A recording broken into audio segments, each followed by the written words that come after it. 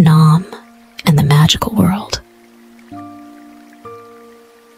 Curious Nam found a talking snail in the forest and gently held it in his palm, fascinated by this unique discovery. Suddenly, the snail opened its eyes and said, "Hello, my name is Bee. Would you like to visit my world?" Nam was surprised. He didn't know what to say. Bee smiled and said, "Don't worry, I'll help you."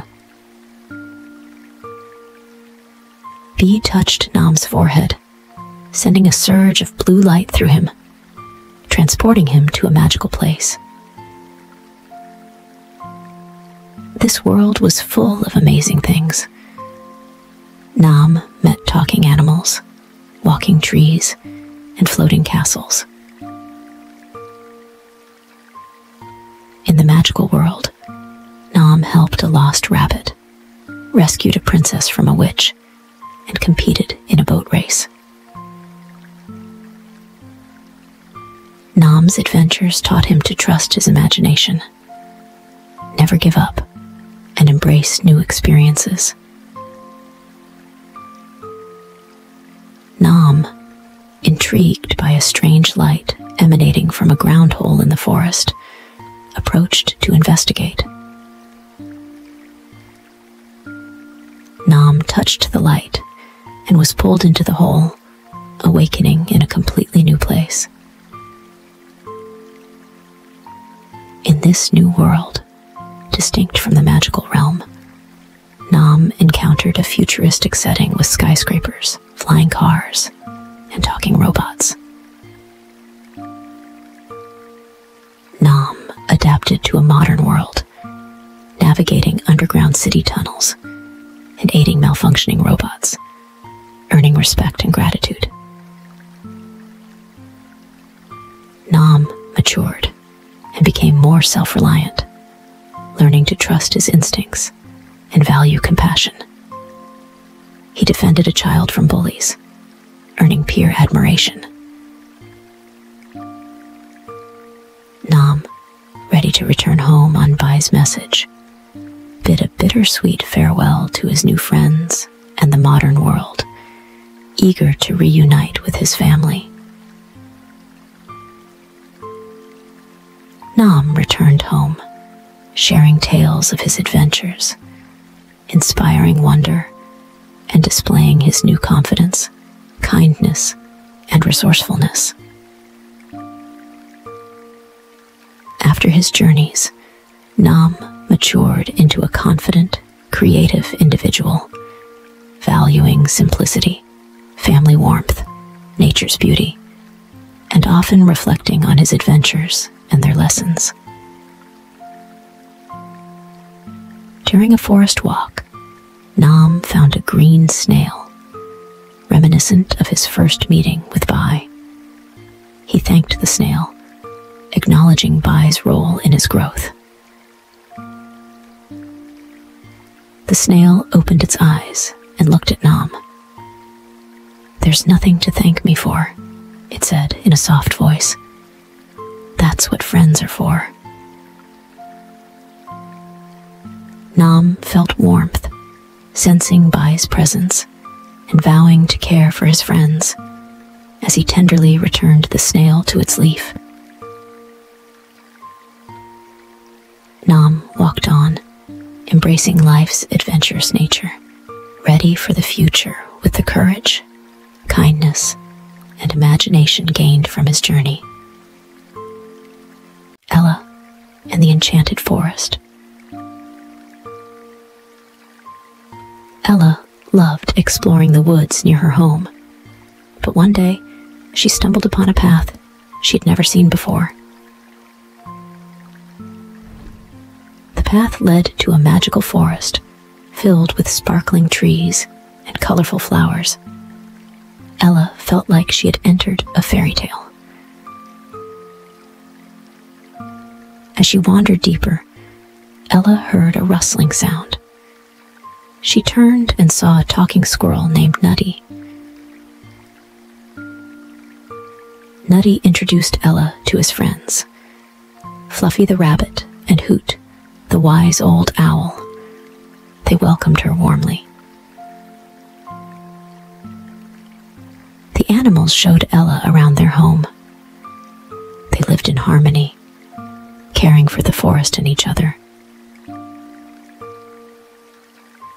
But their happiness was threatened.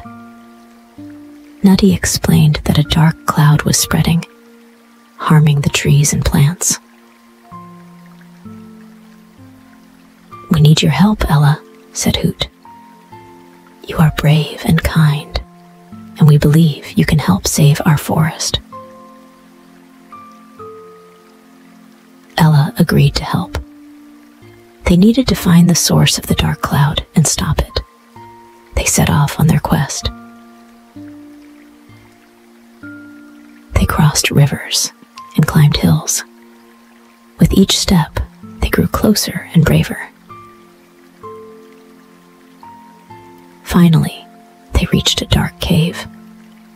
Inside, they found the source of the dark cloud, a grumpy old troll named Grumble. "Why are you spreading this dark cloud?" asked Ella. Grumble explained that he was lonely and sad. Ella had an idea. "Come with us, Grumble. Let's find a way to make you happy without hurting the forest." Grumble agreed. He followed them back to the heart of the forest, where the sun was shining brightly. The animals held a special welcome party for Grumble. They played games, shared stories, and laughed together. Grumble's heart warmed. He realized he didn't need to be lonely anymore. He had new friends who cared for him. As Grumble's heart lightened, the dark cloud disappeared. The forest was bright and beautiful once more. Ella felt proud. She had helped save the forest and made a new friend. She knew she would visit often. The forest animals thanked Ella for her bravery and kindness. They knew they could always count on her. "Thank you for helping us, Ella," said Nutty. "You're always welcome in our enchanted forest."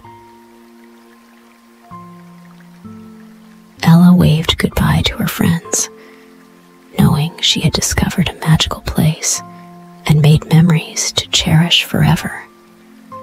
Mai's Bedtime Flight. Once upon a time, there was a little girl named Mai who lived in a small house. Mai was a curious and adventurous girl who loved to imagine. One day, Mai was playing in her room when she saw something strange. Her bed suddenly sprouted wings and flew up into the sky. Mai followed her bed through the sky, gazing at the fluffy white clouds and twinkling stars. She smiled and waved. Finally, her bed landed in a magical world. This world was made of everyday objects, like sofas, chairs, and dressers. Mai met many new friends in this magical world. She befriended the sofa, the chair, and the dresser. Mai and her friends went to many exciting places in the magical world. They went to the forest, the desert, and the ocean. Mai and her friends faced many challenges on their adventures. They had to cross wide rivers, climb towering mountains, and more. Finally, Mai's adventure came to an end. She had to return to her own world. climbed onto her bed and hugged her pillow. She closed her eyes and wished she could go back to the magical world. Suddenly, Mai felt a cool breeze blow past her. She opened her eyes and found herself in a familiar place. Mai looked around and saw that her bed had returned to normal. She ran outside and saw her mother standing in the kitchen. Mai told her mother about her magical adventure. Her mother was amazed and excited for Mai. Mai smiled and said that she was so happy to have made new friends and had wonderful experiences in the magical world. Mai continued to live and play with the everyday objects in her house. She always remembered her magical adventure and was grateful for her good friends. One day, Mai was playing in the living room when she saw a white rabbit hopping on the sofa. Mai was curious and ran over to see. The rabbit stopped hopping and looked at Mai. "Hello, little girl," it said. "I'm White Rabbit. I'm here to find you." Mai was surprised. "Me? Why?" she asked. "I'm your friend from the magical world," White Rabbit said. "I'm here to tell you that the magical world is in danger. An evil witch has come to the magical world and kidnapped your friends," White Rabbit said. "I have to help them," Mai said, determined. "Thank you, little girl," White Rabbit said. "We must hurry to the magical world." Mai and White Rabbit climbed onto the bed and closed their eyes. The bed flew up into the sky and took them to the magical world. The Invisible Adventures of Lucy. Introduce Lucy, a bright and kind-hearted girl who discovers she can turn invisible. Lucy first realizes her power when she turns invisible accidentally while playing hide and seek. At first, Lucy feels scared and confused, but soon understands the potential of her new ability. Lucy decides to use her power for good deeds, helping her friends without them knowing. She helps her friend Max find his lost dog by following it invisibly and guiding Max to it. Lucy assists her neighbor, Mrs. Jenkins, by secretly weeding her garden. She also helps at school by cleaning up a spilled paint unnoticed, preventing an accident. Lucy feels happy seeing the joy and relief her actions bring, even if no one knows it's her. One day, Lucy hears about a challenge at the local animal shelter. They need help. The shelter is in disarray, and Lucy spends the whole day organizing it invisibly. She even plays and comforts the animals, who feel her presence and warmth. The shelter workers are surprised and grateful for the mysterious help. Lucy starts to understand the true joy of helping others, feeling an inner warmth.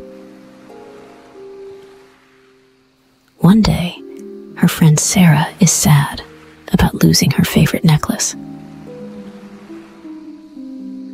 Lucy uses her invisibility to search and finally finds the necklace under a desk. She secretly places it where Sarah can find it, seeing her joy at finding it. Lucy realizes that kindness doesn't always need recognition to be fulfilling. The news of the invisible helper spreads, making everyone wonder and feel grateful. Lucy feels content, knowing she's made a difference in her own special way. The story ends with Lucy continuing her invisible adventures, spreading kindness wherever she goes. Cinderella's adventures on a desert island. Cinderella strolls through the forest when a storm brews suddenly, the tranquility shattered by thunder. The storm's fury casts Cinderella adrift, and she finds herself shipwrecked on an unknown island's shore. Regaining consciousness, Cinderella feels fear and confusion, realizing she's alone on an unfamiliar island. Driven by survival, she discovers fresh water and food, finding a small glimmer of hope. As night falls, Cinderella finds a cave offering shelter and a safe haven from the wilderness. With daylight, she explores the island's landscapes, white sands, and a mysterious mountain. A talking bird befriends Cinderella, promising to teach her the island's secrets. Cinderella learns essential survival skills, like fishing and collecting rainwater, guided by her feathered friend. A close encounter with a bear teaches Cinderella to protect herself using wit and courage. Discovering a beehive, she carefully tastes its honey, savoring the sweet flavor of nature's gift. Cinderella crafts jewelry from seashells, finding joy in the beauty around her. Immersed in nature's splendor, she weaves a floral crown, embracing her role as the island's queen. Despite her newfound strength, she yearns for her family and her love, dreaming of their reunion. Cinderella builds a raft, fueled by the hope of returning to her beloved ones. Braving the open sea, she sets off on her raft, driven by the promise of home and love. Spotting a ship on the horizon, she signals frantically, her heart swelling with hope. The ship, bearing the royal flag, approaches, and the prince dives into the water to rescue his beloved. Aboard the ship, Cinderella shares her tale of survival, earning the prince's awe and a hero's welcome. As the island fades into memory, Cinderella reflects on the resilience and strength she gained. The kingdom celebrates her return. Cinderella emerges not just as a princess, but as a testament to the indomitable human spirit. The Little Mermaid's adventure. Cora is standing on a rock, looking out into the distance. She is very worried about her best friend Lily, who has gone missing. Lily is gone, and Cora doesn't know what to do. Cora decides to go find Lily. She starts swimming with the fish. She swims past colorful coral reefs and through mysterious caves. Cora encounters many dangers along the way. She has to swim away from giant squid, sharks, and other predators. Cora meets many different sea creatures along the way. She helps a lost snail and a stranded whale. Cora explores a shipwreck. She finds many valuable treasures on the ship, but she doesn't find Lily. Cora rides on the back of a whale to go farther. She travels to many different oceans, but she still can't find Lily. Cora swims through a school of jellyfish. She gets stung by one of the jellyfish, but she keeps going on her journey. Cora walks through a forest under the sea. She meets a wise octopus. The wise octopus points Cora in a direction. Cora continues on her journey, hoping to find Lily. Cora swims into a mysterious cave. The cave is very dark and deep, but Cora is not afraid. She keeps swimming forward, hoping to find Lily. Cora sees a mermaid swimming in the cave. The mermaid is very beautiful, with blue, sparkling fins. Cora is mesmerized by the mermaid. Cora swims towards the mermaid. She wants to talk to the mermaid, but she doesn't know how. The mermaid talks to Cora. The mermaid says that she knows Lily. Lily is safe, Corelia says in a voice like tinkling bells, but she's trapped within the clutches of the sea witch Morwen in the deepest trench of the ocean. Cora's heart plummets. Morwen, the notorious sorceress who once tricked her father, King Triton. Fear creeps in, but Corelia's unwavering gaze quells it. Corelia reveals that Morwen has imprisoned Lily in a hidden underwater palace, guarded by monstrous creatures and powerful spells. To reach her, Cora must face challenges unlike anything she's encountered before. Corelia hands Cora a seashell that pulsates with a warm light. "This will guide you," she says. "Remember, Cora, courage and kindness are your greatest weapons." With a final squeeze of Cora's hand, Corelia disappears into the darkness. The closer she gets, the more oppressive the aura of the palace becomes. She can almost hear Lily's muffled cries for help echoing through the water. Cora slips past the krakens and into the palace, the seashell guiding her through labyrinthine corridors and past lurking dangers. In a dazzling burst of light, Cora destroys Morwen's magic, the chamber bathed in a warm glow. Lily tumbles free from her bubble, tears streaming down her face as she calls out, "Cora!"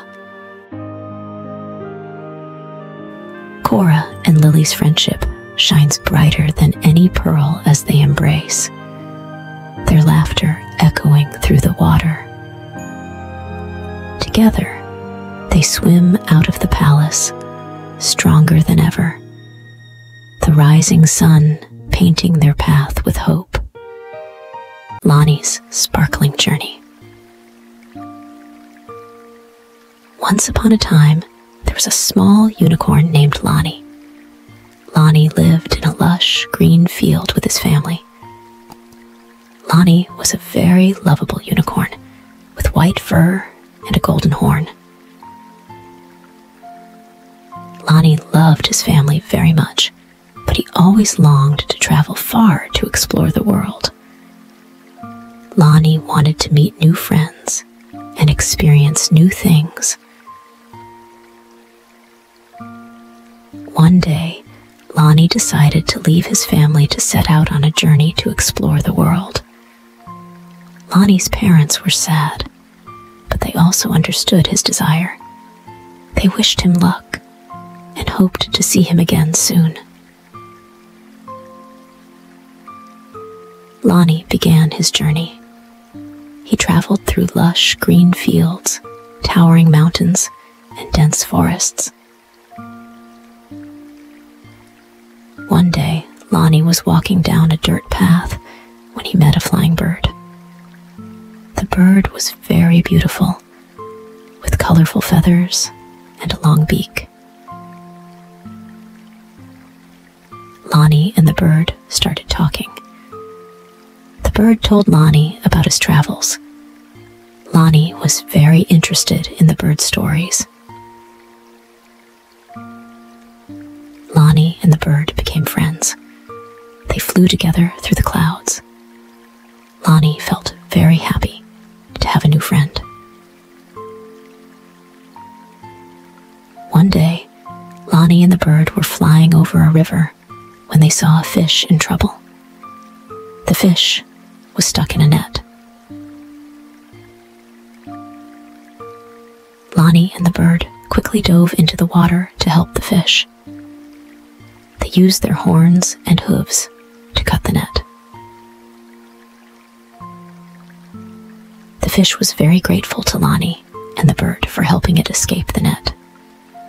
It leaped into the air and sprayed water to show its appreciation. Lani, the bird, and the fish became friends. They swam together in the cool river. One day, Lani and the bird were swimming in the river when they met a hippopotamus. The hippopotamus was very large and dangerous. Lani and the bird were terrified. They quickly swam as fast as they could to run away from the hippopotamus. Lani and the bird climbed up a tree to avoid the hippopotamus. The hippopotamus couldn't climb the tree, so it gave up and went away. Lani and the bird were very happy to have escaped the hippopotamus. They feasted on delicious fruit from the tree. Lani and the bird continued their journey. They traveled to many places and met many new friends. One day, Lani and the bird arrived at a rainforest. They were amazed to see the vast array of strange and wonderful animals and plants. Lani and the bird were exploring the rainforest when they met a playful monkey. Lani, the bird, and the monkey became friends. They played and laughed together in the rainforest. Lani, the bird, and the monkey were sad to say goodbye to each other. They promised to meet again someday. Time to sleep. Good night.